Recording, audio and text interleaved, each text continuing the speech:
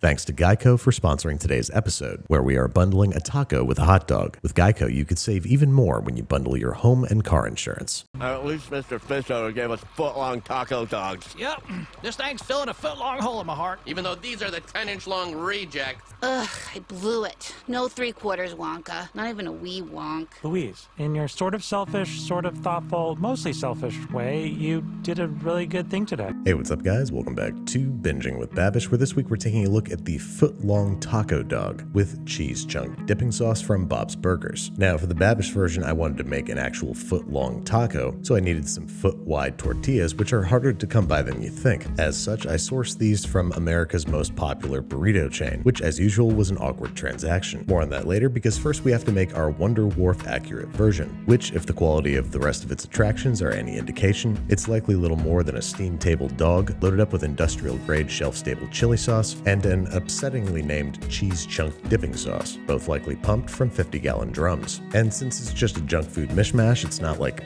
terrible, but it's definitely not good. For a sugar-addled preteen, it's just about right. But as per this show's prime directive, I think we can do a whole lot better. We're going to start, of course, by making our very own hot dogs. I've done this before, so I'm going to kind of breeze through it. I'm cubing up 1 kilogram of brisket and chuck into about 1/2 inch or meat grinder-friendly cubes. On top of that, we're doing the same with 150 grams of beef fat. Placing all them out on a parchment-lined baking sheet and pop in the freezer for 15 to 20 minutes or until starting to turn hard around the edges. Press through a thoroughly chilled meat grinder with its largest plate, producing a pebbly, fatty ground beef that would work great for a burger. However, we're going to resist the temptation to turn these into a burger and pass them once again through the meat grinder, this time with the smallest plate, turning our beautiful ground beef into a sort of ground beef paste. Go ahead and set that aside while we prepare our spice mixture. 23 grams of fine sea salt, 10 grams of paprika, 5 grams garlic powder, 4 grams white pepper, 4 grams onion powder, and 1.5 grams pink curing salt. Tiny whisk until homogeneous and add to the double ground beef. Agitate this mixture around every which way until it's evenly combined. And if you thought that we couldn't grind this meat any further, well, buckle up, because in 2 even batches, we're placing this beef into a food processor and streaming in 230 grams of ice water, that's 115 grams per batch, while the machine runs. The ice water is going to emulsify together with the meat mixture to create a really pasty paste called a farce, which I think is needlessly deprecating, but once all of our meat has been converted into a thick, pasty, sloppy farce, we're going to let it cure overnight in the fridge in an airtight container with a layer of plastic wrap pressed directly down against the farce. We want to prevent oxidation because, sadly enough, nobody likes a gray hot dog. The next day, we are stuffing our hot dogs into hot dog casings, a process for which I both have known disdain and very little knowledge. So if you want to see how to stuff hot dogs, go ahead and check out a YouTuber that knows what they're doing. My best efforts yielded 4 gargantuan dogs and 1 mini dog, which I'm going to prick repeatedly, preventing air bubbles from forming and preventing the casings from splitting during their 45 minutes on a smoker held at 175 degrees Fahrenheit until the dogs register 150 degrees at their thickest point. Now you can keep these guys in the fridge until you're ready to steam, grill, or griddle. Now, as cute as the foot-long hot dog looks sticking out of the little tiny taco shell, I want a slightly more practical foot-long taco dog experience. So I got these 12-inch tortillas that I'm cutting down to a mouth-sized height, which I'm going to perch atop some aluminum foil craftwork, making sort of hills and valleys so I can form the tortillas into shells. Now, first these guys need to dry out, so I'm placing them in a 225 degree Fahrenheit oven for about 30 to 45 minutes until they are dry and rigid. Once dry, they're ready to be deep fried to crispy completion. A 12-inch tortilla will obviously be a tight fit for a 12-inch pan, so into a roasting pan they go, along with a few inches of corn oil heated to 350 degrees Fahrenheit, frying 30 seconds per side for 1 to 2 minutes total until golden brown and crisp. And this is, after all, a YouTube show, and I do, after all, need a thumbnail, so I got 1 full-size tortilla, which I'm going to make into a full-size 12-inch taco shell. Last but not least, the toppings. I'm sauteing 1 pound of ground beef in 2 tablespoons of oil until it's lightly browned, setting it aside to drain on some paper towels and pouring off all but about 2 tablespoons of the fat, in which I'm going to sweat half a chopped onion for about 2 minutes before adding a couple cloves of crushed garlic, along with a tablespoon each taco seasoning and ancho chili powder. Sauteing those together for about 30 seconds or until aromatic, adding 1 cup of tomato sauce and 1/4 cup of chili sauce. Add the ground beef back to the mix and 1 cup of water. Simmer these guys together for about 45 minutes over medium-low heat until the flavors have melded, seasoned to taste with kosher salt and freshly ground black pepper. And there you have it, a very easy taco chili sauce.